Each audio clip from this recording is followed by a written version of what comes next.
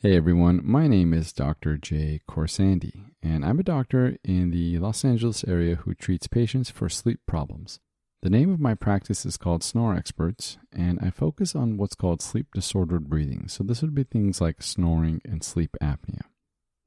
The reason you're hearing my voice is because David and I recently did an interview together on my podcast called Best Night Ever, which is dedicated to helping you get your best night's sleep.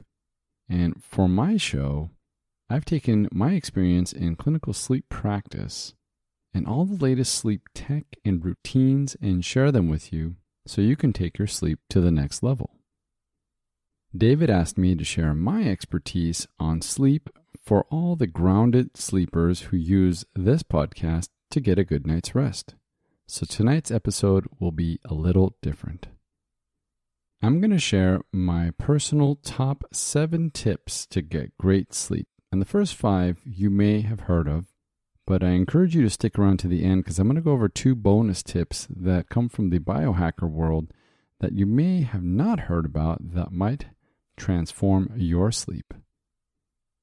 But first, why should you even be focusing on sleep? Let me tell you a couple reasons. Poor sleep is an inflammatory process. Research has shown that poor sleep increases something called C-reactive protein, which is a blood marker that's an indication of the inflammation in your body. Long-term inflammation has been shown to cause chronic diseases, things like inflammatory bowel disease, Crohn's, high blood pressure, and type 2 diabetes. Another reason you should be focusing on your sleep is because poor sleep can cause weight gain. Yes, weight gain, and this is due to the regulation of 2 hunger hormones called leptin and ghrelin. Leptin is a hormone that makes us feel full, and ghrelin is a hormone that makes us hungry.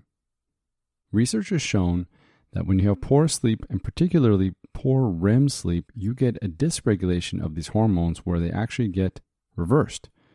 And in turn, you wake up hungry and you never feel full throughout the day, and you end up actually craving more carbs and junk food, which ultimately can lead to weight gain. And the last reason you should be focusing on sleep is something that's very near and dear to my heart, and that's snoring and sleep apnea. Now, research has shown that on average, people who are dealing with someone who snores will lose an hour of sleep a night.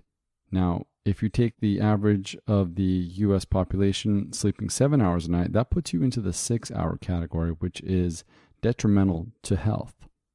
And if you're the one who's snoring or has sleep apnea, then you're the one who's sleeping with your mouth wide open and missing the benefits of nose breathing, things like humidification, filtration, and something called nitric oxide, which is a molecule that we get when we breathe through our nose.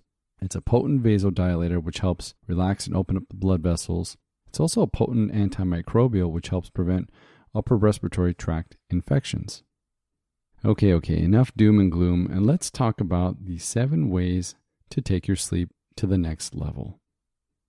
All right, so one of the easiest things that you can do to help get better sleep is to go to sleep and wake up at the same time. Now, people who tend to like to sleep in on the weekends or stay up late at the weekends will suffer from something called social jet lag, where you keep throwing your circadian rhythm off every weekend.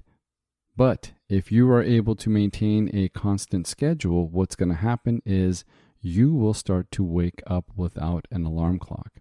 And what I've done over the years is focus on going to sleep at the same time, which means I wake up at the same time, which means I don't need to set an alarm, which means I don't get blasted awake with crazy noises. The next tip has to do with 2 things that regulate our sleep, and that's temperature and light. So for temperature, you're going to want a cool room. Something under 68 degrees is recommended. And for light, you're going to want to consider blackout curtains, or at the least, an eye mask. Okay, so this tip is for all you late night snackers. You do not want to eat anything for at least 2 hours before bedtime. And the reason for this is there is an antagonistic relationship between 2 hormones. One's called insulin and one's called melatonin. And if you do fire up one, you're going to block the other one. So you can think about eating late at night is going to spike insulin, which is going to block melatonin. Or the reverse of eating early at night will get the insulin levels up, but by the time it's time to go to sleep, that's gone down and melatonin starts to be secreted by the pineal gland and all is good.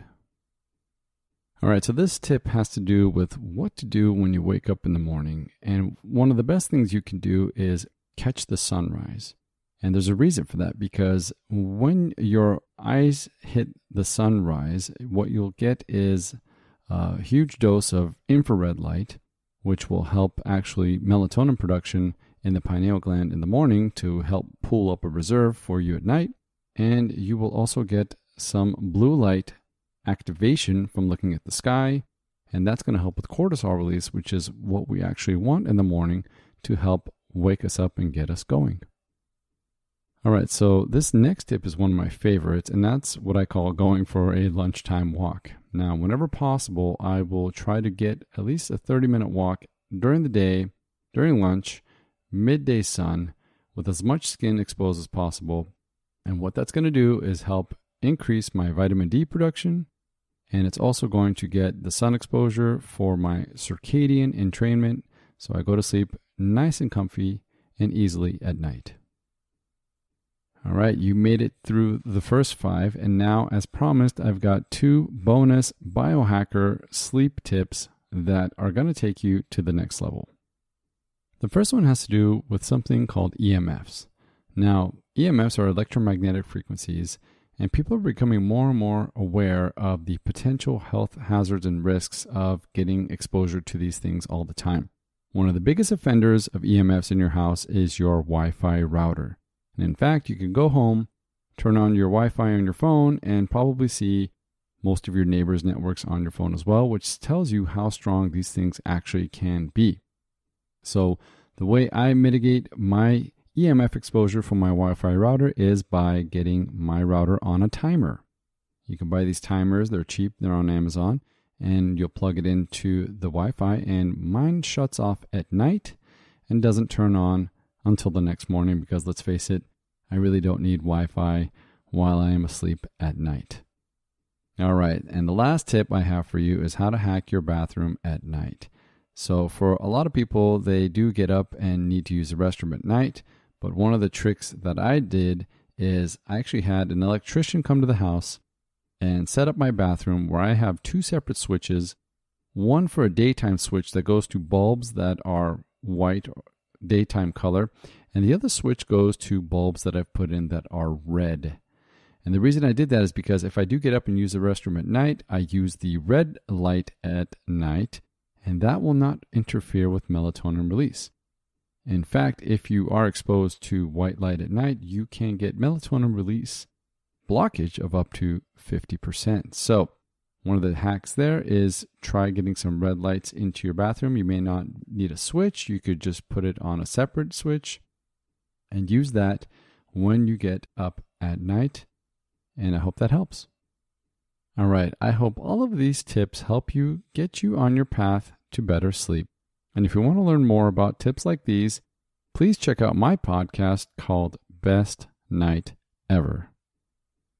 And you can also find me on Instagram at Sleep Biohacker. Again, that's Sleep Biohacker, where I'm on Instagram sharing all these different tips, tricks, routines, videos, and technologies.